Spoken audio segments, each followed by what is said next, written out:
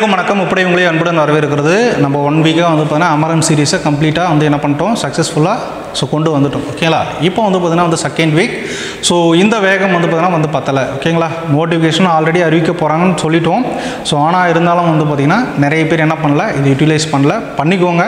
So அது வந்து பார்த்திங்கன்னா உங்களுடைய வளர்ச்சிக்கு இது வந்து பார்த்தீங்கன்னா வந்து உதவும். ஓகேவா? ஸோ பாருங்கள், so SSC GD previous year question தான் நம்ம டிஸ்கஷன் பண்ணிட்டு இருக்கோம். அதில் வந்து பார்த்திங்க அப்படின்னா ஸோ 20ஆம் தேதி 4வது ஷிஃப்ட்டில் நம்ம பார்க்க போகிறோம். ஓகேங்களா? February 20ஆம் தேதி நடந்த 4வது ஷிஃப்ட்டு. ஸோ அதில் பாருங்கள், first question, with how many countries does India share a C borders? India தனது கடல் எல்லையை எத்தனை நாடுகளுடன் பகிர்ந்து கொள்கிறது அப்படின்னு வந்து கேட்டிருக்காங்க. ரொம்ப முக்கியமான ஒரு கொஸ்டின். இந்தியா தன்னுடைய எல்லையை வந்து பார்த்திங்கன்னா டோட்டலாக வந்து பார்த்திங்கன்னா ஒரு 9 நாடுகளுடன் வந்து பார்த்திங்கன்னா வந்து என்ன பண்ணிக்கிறாங்க, ஷேர் பண்ணிக்கிறாங்க. அதில் லேண்டில் வந்து பார்த்திங்கன்னா 7 பேர். ஓகேங்களா? எத்தனை லேண்டில் ஒரு 7 கண்ட்ரீஸ். இதே வந்து பார்த்திங்கன்னா வந்து சீல வந்து பார்த்திங்கன்னா ஒரு 2 கண்ட்ரீஸ் தான். ஓகேங்களா? சீல யாருன்னா வந்து ஸ்ரீலங்கா, அதுக்கப்புறம் வந்து பார்த்திங்கன்னா வந்து மால்தீவ்ஸ். யார்? மால்தீவ்ஸ். ஓகே. ஸோ இந்த மால்தீவ்ஸில் தான் ரீசெண்டாக என்ன நடந்தது அப்படின்னு பார்த்தீங்கன்னா வந்து இந்தியர்களுக்கும், அதாவது மால்தீவ்ஸோடைய அதிபராக இருக்கிறவர், இப்போ இருக்கிறவர் யாருக்கு சப்போர்ட் பண்ணார் அப்படின்னா வந்து சைனாக்காரங்களுக்கு சப்போர்ட் பண்ணார். அதனால் வந்து பார்த்தீங்கன்னா இந்தியர்களை எதிர்க்க ஆரம்பித்தார். அதற்கு பதிலாக தான் மோடி போய் என்ன பண்ணார், இதுக்கு மேலே வந்து யாரும் மால்தீவ்ஸ் போகாதீங்க, லட்சத்தீவுக்கு வாங்க அப்படின்னு சொல்லிட்டு லட்சத்தீவை என்ன பண்ணார் அப்படின்னா வந்து ப்ரொமோட் பண்ணார். ஓகேங்களா? இந்த மால்தீவ்ஸினுடைய அதிபர் யார் அப்படின்றத கீழே என்ன பண்ணுங்க அப்படின்னா வந்து கமெண்ட் பண்ணுங்கள். ஸோ அதுவும் வந்து பார்த்தீங்கன்னா ஒரு கொஸ்டினை கேட்டிருக்காங்க. ஓகே. அப்போது மொத்தமாக எத்தனை நாடுகளுடன் தன்னுடைய நில எல்லையை பகிர்ந்து கொள்கிறதுன்னு கேட்டாங்கன்னா 9. நில வழியாக, லேண்ட் வழியாக எத்தனை நாடுகளுடன் பகிர்ந்து கொள்கிறது அப்படின்னா வந்து 7. இதே சி தான் உங்களுக்கு கேட்டிருக்காங்க, கடல் எல்லையை எத்தனை நாடுகளுடன் பகிர்ந்து கொள்கிறது அப்படின்னு கேட்டாங்கன்னா ஆன்சர் என்னது? 2 தான். என்னென்ன? ஸ்ரீலங்கா, அப்புறம் வந்து பார்த்தீங்கன்னா வந்து மால்தீவ்ஸ் அப்படின்னு வந்து சொல்லுவாங்க. ஓகேவா? இப்போ ஃபர்ஸ்ட் கொஸ்டின் ஆன்சர் வந்து பார்த்தீங்கன்னா வந்து A 2. நெக்ஸ்ட் ரெண்டாவது क्वेश्चन பாருங்க. The constitutional limitation. ஓகேங்களா? இது ரொம்ப பெருசாக இருக்குது, தமிழில் படிப்போம். அரசியலமைப்பு சட்டங்கள் அரசாங்கத்தின் அதிகாரத்தை பல வழிகளில் கட்டுப்படுத்துகின்றன. அரசாங்கத்தின் அதிகாரத்தை மட்டுப்படுத்துவதற்கான பொதுவான வழி குடிமக்களை ஆகிய நம் அனைவருக்கும் உள்ள சில டேஷ் குறிப்பிடப்பட்டுள்ளன மற்றும் எந்த அரசாங்கமும் அதை மீற அனுமதிக்க முடியாது. ஓகேங்களா? ஸோ என்ன எதை பற்றி சொல்கிறாங்க அப்படின்னு பார்த்தீங்கன்னா வந்து இது அடிப்படை உரிமைகளை பற்றி சொல்கிறாங்க. எதை பற்றி சொல்கிறாங்க? அடிப்படை உரிமைகள். ஓகேங்களா? ஃபண்டமெண்டல் ரைட்ஸ் அப்படின்னு வந்து சொல்லுவாங்க. இந்த ஃபண்டமெண்டல் ரைட்ஸ் இந்தியாவில் உள்ள அனைத்து குடிமக்களுக்கும் வந்து பார்த்தீங்கன்னா இருக்குது. அதை வந்து பார்த்தீங்கன்னா அரசாங்கம் என்ன பண்ண முடியாதுன்னா வந்து மீற முடியாது. ஓகேங்களா? வயலேட் பண்ண முடியாது. ஓகேவா? இந்த அடிப்படை உரிமைகள் வந்து பார்த்தீங்கன்னா வந்து இந்திய அரசியலமைப்பினுடைய மகாசாசனம் என்று அழைக்கப்படுகிறது. ஸோ இது வந்து எந்த பகுதியில் இருக்குது அப்படின்னு பார்த்தீங்கன்னா வந்து ஸோ பகுதி 3ல் வந்து பார்த்தீங்கன்னா வந்து இருக்குது. எதில் இருக்குது? பகுதி 3. ஓகேவா? ஸோ பகுதி 3ல் வந்து பார்த்தோன்னா இருக்குது. இதில் வந்து பார்த்தீங்கன்னா ஆர்டிகல் 12ல் தொடங்கி வந்து பார்த்தீங்கன்னா வந்து 35ல் முடியுது. ஓகேங்களா? இதில் டோட்டலாக வந்து பார்த்தீங்கன்னா வந்து 7 அடிப்படை உரிமைகள் ஸ்டார்டிங்கில் இருந்தது. இப்போ எத்தனை இருக்குது அப்படின்னு பார்த்தீங்கன்னா வந்து 6 தான் இருக்குது. ஓகேங்களா? 6வது உரிமை என்ன அப்படின்னு பார்த்தீங்கன்னா வந்து அரசியலமைப்புக்கு அதாவது வந்து பார்த்தீங்கன்னா வந்து constitutional remedies for fundamental rights அப்படின்னு சொல்லுவாங்க. சப்போஸ் உங்களுக்கு ஃபண்டமெண்டல் ரைட்ஸ் கிடைக்கல அப்படின்னா வந்து நீங்கள் ஆர்டிகல் 32 பயன்படுத்தி நீங்கள் என்ன பண்ணலாம் அப்படின்னா வந்து ஸோ நீங்கள் கோர்ட்டில் கேஸ் போட்டு உங்களுடைய அடிப்படை உரிமையை நீங்கள் என்ன பண்ணலாம்னா வந்து வாங்கலாம். ஓகேங்களா? அது பேர் வந்து பார்த்தீங்கன்னா நீதி பேராணை அப்படின்னு சொல்லுவாங்க, ரிட் அப்படின்னு வந்து சொல்லுவாங்க. அந்த ரிட் அப்படின்ற கான்செப்ட் எங்கேருந்து எடுத்தோம் அப்படின்னு பார்த்தீங்கன்னா வந்து ஸோ பிரிட்டிஷ்காரங்கிட்ட இருந்தால் நம்ம எடுத்துருப்போம். ஓகேவா? அப்புறம் ரெண்டாவது கொஸ்டின் ஆன்சர் வந்து பார்த்தீங்கன்னா வந்து ஏ அடிப்படை உரிமைகள், தமிழில் வந்து பார்த்தீங்கன்னா வந்து ஃபண்டமெண்டல் ரைட்ஸ் அப்படின்னு வந்து சொல்லுவாங்க. நெக்ஸ்ட் மூணாவது கொஸ்டின் பாருங்க. How many cities of the host state hosted the national games 2023? தேசிய விளையாட்டுப் போட்டிகள் 2023 நடத்திய மாநிலத்தின் எத்தனை நகரங்கள் அதை இணைந்து நடத்தின? ரொம்ப ரொம்ப முக்கியமான கொஸ்டின். ஸோ இந்த நேஷனல் கேம்ஸ்லேருந்து ரிப்பீட்டடாக கொஸ்டின் கேட்டுகிட்டே இருக்காங்க. ஸோ லாஸ்ட் இயர் அந்த 100 days GK மாரத்தான்லேயே கூட திருப்பி சொல்லியிருக்கோம். ஓகேங்களா?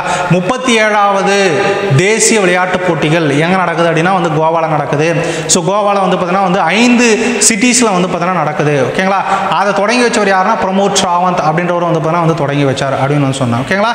ஸோ இதில் உங்களுக்கு கொஸ்டின் என்ன அப்படின்னு பார்த்தீங்கன்னா வந்து 37வது தேசிய விளையாட்டுப் போட்டிகளில் ஸோ யார் ஜெயிச்சாங்க அப்படின்றத கீழே என்ன பண்ணுங்கன்னா கமெண்ட் பண்ணுங்க. ஃபர்ஸ்ட், செகண்ட், தேர்டு யார் ஜெயிச்சாங்க அப்படின்றத கமெண்ட் பண்ணுங்க. அதனுடைய சின்னம் என்ன அப்படின்றத வந்து பார்த்தீங்கன்னா கமெண்ட் பண்ணுங்க. ஓகேவா? அப்போது 5வது ஆன்சர் என்ன அப்படின்னு பார்த்தீங்கன்னா வந்து கோவாவில் எங்கே நடந்தது அப்படின்னு பார்த்தீங்கன்னா ஒரு 5 சிட்டியில் வந்து பார்த்தீங்கன்னா நடந்தது.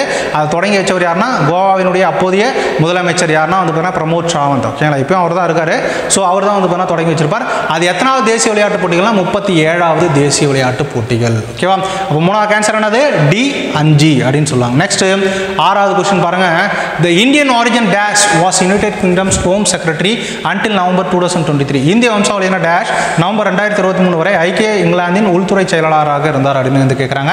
ஸோ லாஸ்ட் இயர் வந்து பார்த்தீங்கன்னா உங்களுக்கே நல்லா தெரியும் ரிஷி சுனக் இந்திய வம்சாவளியை சார்ந்த ரிஷி சுனக் என்பவர் வந்து பார்த்தீங்கன்னா வந்து பிரிட்டிஷ்காரங்களுடைய பிரதமராக வந்து பார்த்தீங்கன்னா வந்து மாறினார். ஓகேங்களா, திருப்பி இந்த வருஷம் எலெக்ஷன் இருக்குது, அவர் ஜெயிக்கிறதுக்கான வாய்ப்புகள் இல்லை அப்படின்னு வந்து பார்த்தீங்கன்னா சொல்கிறாங்க. ஏன்னா வந்து நிறைய அவர் மேலே வந்து பார்த்தீங்கன்னா பழிகளை வந்து சுமத்திட்டு இருக்காங்க.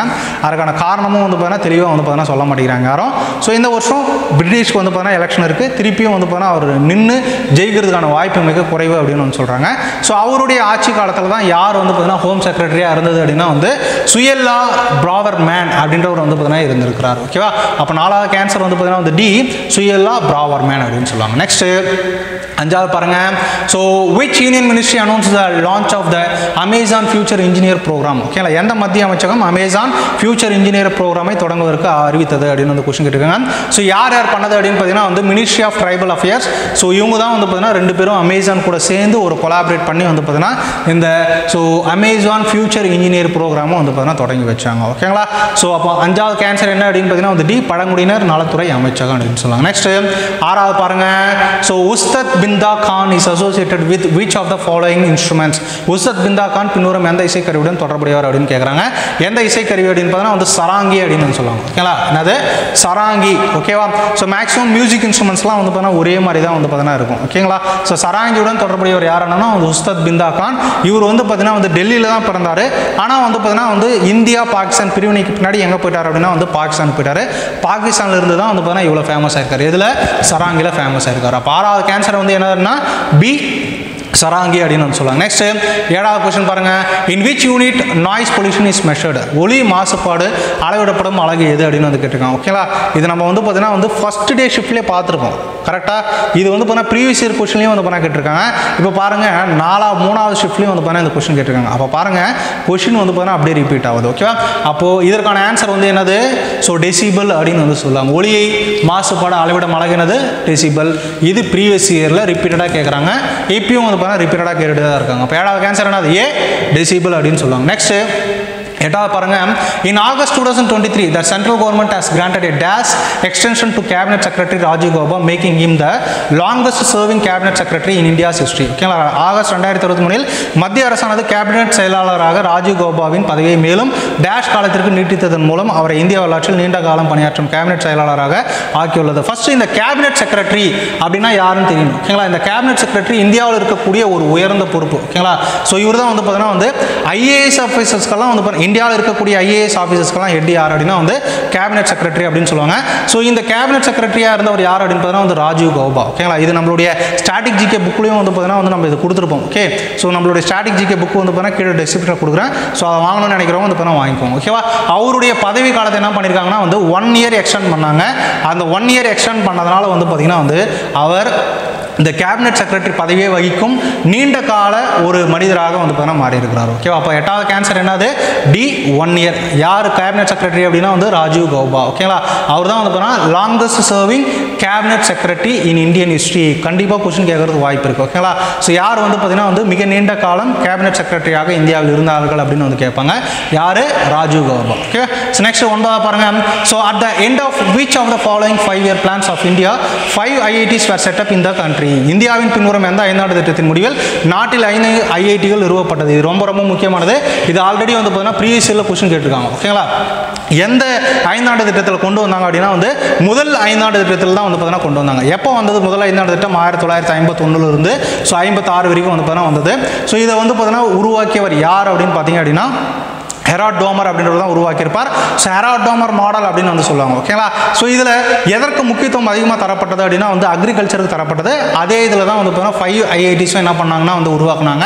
ஸோ இந்த 5ஆண்டு திட்டங்களை வகுப்பது யார் அப்படின்னு சொல்லிட்டு லாஸ்ட் கிளாஸில் சொல்லியிருப்பேன். யார்? Planning commission. So planning commission உருவாக்கியவர் யார் அப்படின்னா வந்து Jawaharlal Nehru. So Jawaharlal Nehru planning commission எப்போ உருவாக்கியிருப்பார் அப்படின்னா வந்து மார்ச் 15, 1950 உருவாக்கியிருப்பார். ஓகேவா, ஸோ அப்போ 9வது கேன்சர் என்ன அப்படின்னு பார்த்தீங்கன்னா வந்து முதலாவது 5ஆண்டு திட்டத்தில் தான் வந்து 5 ஐஐடிகள் உருவாக்கப்பட்டன. ஆப்ஷன் என்னது? பி தான் ஆன்சர். நெக்ஸ்ட் 10வது क्वेश्चन பாருங்க. The Green Revolution was instrument in reducing India's dependence on imports of dash. பசுமை புரட்சியானது டேஷ் இறக்குமதியில் இந்தியாவின் சார்பை குறைப்பதில் முக்கிய பங்கு வகித்தது. ஓகேங்களா, ஸோ பசுமை புரட்சி அப்படின்னா ஒன்றும் கிடையாதுங்க. ஓகேங்களா, விவசாயத்தில் அதிகமான மகசூலை ஏற்படுத்துறது தான் வந்து பசுமை புரட்சி. குறிப்பாக வந்து பார்த்தீங்கன்னா வந்து அரிசி கோதுமையில் வந்து பார்த்தீங்கன்னா உற்பத்தியை அதிகப்படுத்துறது தான் வந்து பசுமை புரட்சி அப்படின்னு சொல்லுவாங்க. உலக பசுமை புரட்சியின் தந்தை என்று அழைக்கப்பட்டவர் யாருன்னா வந்து நார்மன் போர்லாக். இந்தியாவின் பசுமை புரட்சியின் தந்தை என்று அழைக்கப்பட்டவர் யார் அப்படின்னா வந்து எம்.எஸ். சுவாமிநாதன். அவருக்கு ரீசெண்டாக வந்து பார்த்தீங்கன்னா என்ன பண்ணாங்க அப்படின்னா வந்து ஸோ பாரத ரத்னா விருது, எத்தனாவது பாரத ரத்னா விருது அப்படின்னா வந்து 53வது பாரத ரத்னா விருது வாங்கினவர் யாருன்னா வந்து எம்.எஸ். சுவாமிநாதன்.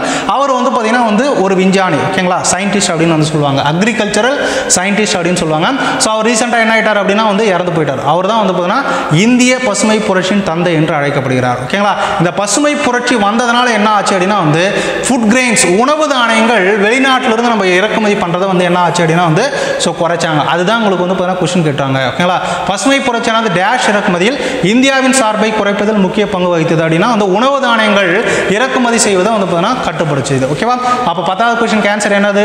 டி, உணவு தானியங்கள் அப்படின்னு வந்து சொல்லுவாங்க. நெக்ஸ்ட் 11வது கொஸ்டின் பாருங்க. Mysore Dussehra is a grand celebration in the Indian state of dash featuring a royal procession, cultural events and a display of decorated elephants. Mysore Dussehra என்பது இந்தியாவின் டேஷ் மாநிலத்தில் நடைபெறும் ஒரு மாபெரும் திருவிழா ஆகும். இது வந்து பார்த்தீங்கன்னா லாஸ்ட் இயர் கொஸ்டின் கேட்டிருந்தாங்க.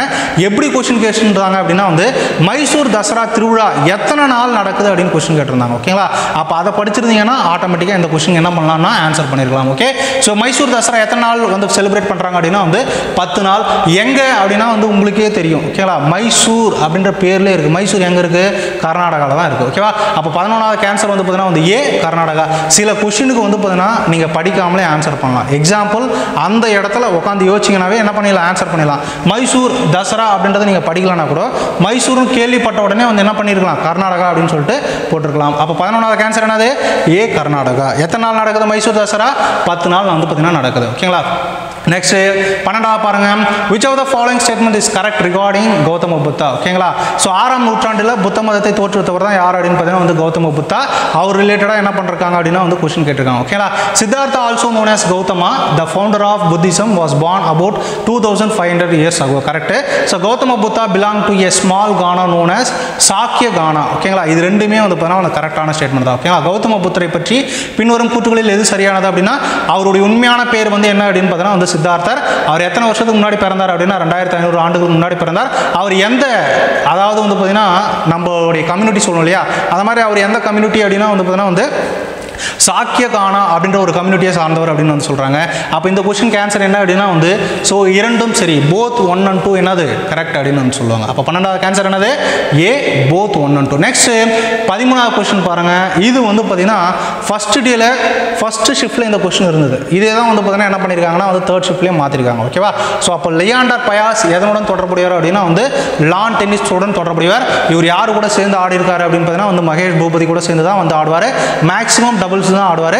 இந்தியாவின் சார்பில் மேக்ஸிமம் டபுள்ஸ் ஆடி டேவிஸ் கப்பை வந்து பார்த்தீங்கன்னா நிறைய என்ன பண்ணிருக்காருன்னா வந்து வின் பண்ணி கொடுத்துருக்காரு. ஓகேவா, அப்போ 13வது கேன்சர் என்னது? ஏ, லான் டென்னிஸ் அப்படின்னு வந்து சொல்லுவாங்க. நெக்ஸ்ட் 14வது பாருங்க. In which year was a Gandhi Irwin fact signed? ஓகேங்களா, காந்தி இர்வின் ஒப்பந்தம் எந்த ஆண்டு கையெழுத்திடப்பட்டது? ரொம்ப ரொம்ப ரொம்ப ரொம்ப முக்கியமானது. இதுவும் வந்து பார்த்தீங்கன்னா ப்ரீவியஸ் இயரில் கையிட்ட கொஸ்டின். ஓகேங்களா, ஸோ எப்போ போட்டிருப்பாங்க அப்படின்னா வந்து February 5, 1931 வந்து பார்த்தீங்கன்னா போட்டிருப்பாங்க. ஸோ முதல் வட்டமேசை மாநாடு 1930, இரண்டாம் வட்டமேசை மாநாடு 1931, மூன்றாம் வட்டமேசை மாநாடு 1932 நடந்திருக்கும். இதில் முதல் வட்டமேசை மாநாட்டில் வந்து பார்த்தீங்கன்னா என்ன பண்ணிருக்க மாட்டாங்கன்னா ஸோ காங்கிரஸ் கட்சிக்காரங்க யாருமே கலந்துட்டு இருக்க மாட்டாங்க. ஏன் அப்படின்னா வந்து சட்டமறுப்பு இயக்கத்தை, சிவில் டிசோபீடியன்ஸ் மூவ்மெண்ட் ஸ்டார்ட் பண்ணிட்டு இருப்பாங்க. அதனால வந்து என்ன பண்ணிருக்க மாட்டாங்கன்னா முதல் வட்டமேசை மாநாட்டில் கலந்துருக்க மாட்டாங்க. ஓகேங்களா, அதனால வந்து வட்டமேசை மாநாட்டில் கலந்துக்கணும் அப்படின்றதுக்காக வந்து பார்த்தீங்கன்னா இர்வின் பிரபுக்கும் காந்திக்கும் நடந்த ஒரு ஒப்பந்தம் தான் வந்து பார்த்தீங்கன்னா காந்தி இர்வின் ஒப்பந்தம். எந்த வருஷம் நடந்தது? 1931 நடந்தது. இதன்படி வந்து பார்த்தீங்கன்னா சட்டமறுப்பு இயக்கத்தை கைவிடும்படி வந்து அந்த ஒப்பந்தத்தில் இருந்தது, கைவிட்டார். ஸோ காங்கிரஸ் கட்சிக்காரங்க சார்பில் வந்து பார்த்தீங்கன்னா இரண்டாம் வட்டமேசை மாநாட்டுக்கு போனார். ஆனால் அங்கே வந்து பார்த்தீங்கன்னா வந்து ஸோ இவர் எதிர்பார்த்த கோரிக்கைகளுக்கு வந்து பார்த்தீங்கன்னா நிறைவேறல. அதனால் வந்து பார்த்தீங்கன்னா தோல்வி அடைஞ்சது. திருப்பி வந்த உடனே என்ன பண்ணிட்டாரு? சட்டமறுப்பு இயக்கத்தை திரும்பி தொடங்க ஆரம்பிச்சிட்டார். ஓகேவா, இப்போ 14வது கேன்சர் என்னது? டி, 1931. ஓகே, நெக்ஸ்ட் 15வது பாருங்க. Where was the International Shooting Sport Federation World Cup 2022 held? ஓகேங்களா, international shooting sport federation world cup 2022 போட்டி எங்கே நடைபெற்றது? எங்கே நடந்தது அப்படின்னு பார்த்தீங்கன்னா வந்து கெய்ரோ, எகிப்தில் வந்து பார்த்தீங்கன்னா நடந்தது. ஸோ இதில் யார் ஜெயிச்சாங்க அப்படின்றத கீழே என்ன பண்ணுங்க அப்படின்னா வந்து கமெண்ட் பண்ணுங்க. அப்போ 15வது கேன்சர் என்னது? சி, கெய்ரோ, எகிப்து அப்படின்னு சொல்லுவாங்க. நெக்ஸ்ட் 16வது பாருங்க. So which of the following statements is correct regarding depreciation? ஓகேங்களா, ஸோ டெப்ரிசியேஷன் அப்படின்னா வந்து தேய்மானம். இது எக்கனாமிக் ரிலேட்டடாக வந்து பார்த்தீங்கன்னா நம்ம பார்த்துருக்கோம். ஓகேங்களா, எதில் பார்த்துருக்கோம் அப்படின்னா வந்து தேசிய வருமானத்தில் வந்து பார்த்துருக்கோம். ஸோ இதுக்கு முன்னாடி வந்து பார்த்தீங்கன்னா வந்து ஒரு சீரியஸ் வந்தே பாரத் சீரியஸ் நம்ம போட்டிருந்தோம். அதில் இந்த கான்செப்ட் வந்து தெளிவாக சொல்லியிருக்கோம். ஓகேங்களா, டெப்ரிசியேஷன் என்னது, தேய்மானம். ஒவ்வொரு பொருளும் வந்து பார்த்தீங்கன்னா வந்து தேய்மானம் அடையும். ஓகேங்களா, அந்த தேய்மானத்துக்கான அமௌண்ட் வந்து பார்த்தீங்கன்னா ஒவ்வொரு கம்பெனி தனியாக என்ன பண்ணுவாங்கன்னா வந்து எடுத்து வைப்பாங்க. சப்போஸ் அந்த தேய்மானம் முழுசாக அடைஞ்சிருச்சு, அந்த பொருள் வந்து பார்த்தீங்கன்னா வந்து மிஷின் ஒர்க்கே ஆகலைன்னா அந்த தேய்மானத்துக்கான அமௌண்ட்ல இருந்து தான் என்ன பண்ணுவாங்கன்னா புது மிஷின் வந்து பார்த்தீங்கன்னா வாங்குவாங்க. அதுதான் எங்கள் கொஸ்டின் கேட்டிருக்காங்க பாருங்க.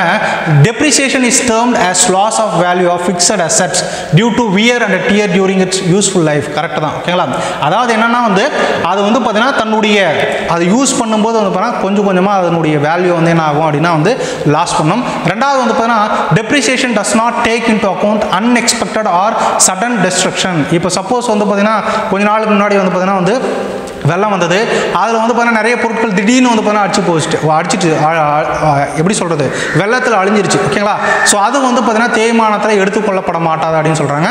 அது உண்மைதான். ஏன்னா வந்து பார்த்தீங்கன்னா வந்து அது இயற்கையானது. ஓகே, அப்போ இந்த ரெண்டு ஸ்டேட்மெண்ட்டும் வந்து பார்த்தீங்கன்னா correct.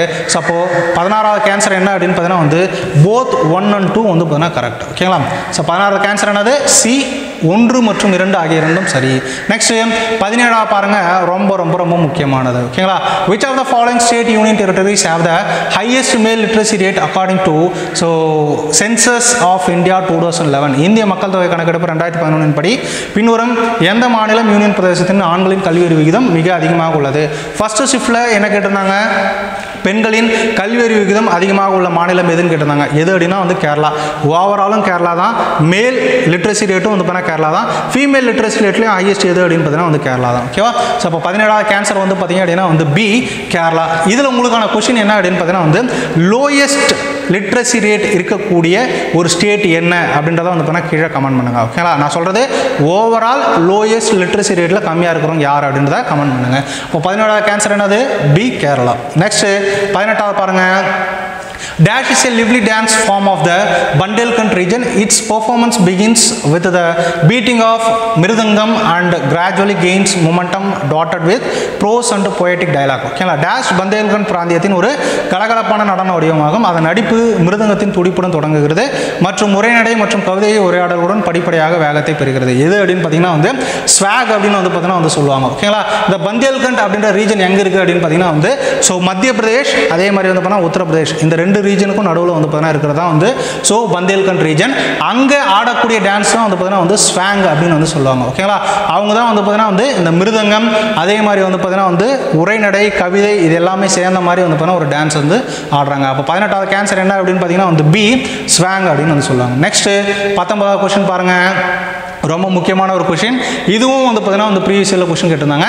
In Olympic table tennis event if the points R tight at 10-10 a player then has to strive for a dash point lead to win the game. Olympic table tennis போட்டியில் 10-10 என்ற புள்ளியில் போட்டி சமன் அடைந்தால் போட்டியை வெற்றி கொள்ள ஒரு வீரர் டேஷ் புள்ளி முன்னிலை பெற வேண்டும் அப்படின்னு வந்து கேட்டிருக்காங்க. ஓகேங்களா, ஆக்சுவலாக வந்து பார்த்தீங்கன்னா டேபிள் டென்னிஸில் மொத்தம் வந்து பார்த்தீங்கன்னா மூணு செட் இருக்கும். ஓகேங்களா, ஒவ்வொரு செட்டும் வந்து பார்த்தீங்கன்னா வந்து 11 பாயிண்ட் இருக்கும். இதில் 2 செட்டில் வந்து பார்த்தீங்கன்னா யார் வந்து 11 பாயிண்ட் எடுத்தாங்களோ அவங்க தான் வந்து பார்த்தீங்கன்னா வின். ஓகேங்களா, இங்கே வந்து பார்த்தீங்கன்னா கொஸ்டின் என்ன அப்படின்னு பார்த்தீங்கன்னா வந்து ரெண்டு பேருமே வந்து 10-10 வந்து பார்த்தீங்கன்னா நின்ட்டாங்க. ஓகேங்களா, இப்போ டேபிள் டென்னிஸில் வந்து பார்த்தீங்கன்னா ஒரு ரூல் இருக்குது. சப்போஸ் ஒருத்தர் வந்து ஜெயிக்கிறாரு அப்படின்னா வந்து ஜெயிக்கிறவருக்கும் தோக்கிறவருக்கும் வந்து பார்த்தீங்கன்னா 2 பாயிண்ட் வந்து டிஃப்ரென்ஸ் இருக்கணும். எத்தனை பாயிண்ட் இருக்கணும்?